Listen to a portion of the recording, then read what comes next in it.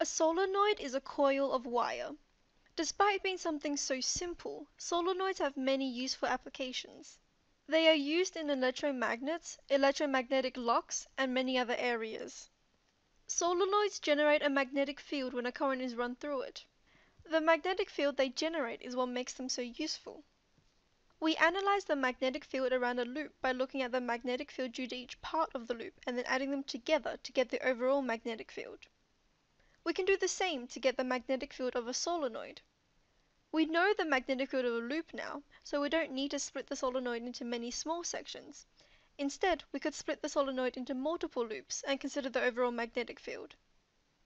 Let's say we had a current going in to the right and out to the left.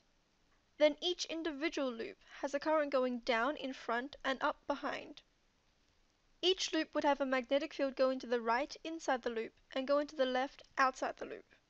Since all these magnetic fields point in the same direction, they all reinforce each other, meaning the overall magnetic field of the solenoid will be pointing to the right in the middle of the solenoid and to the left outside of the solenoid.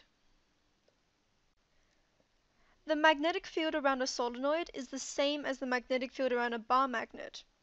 The difference is in how they are generated.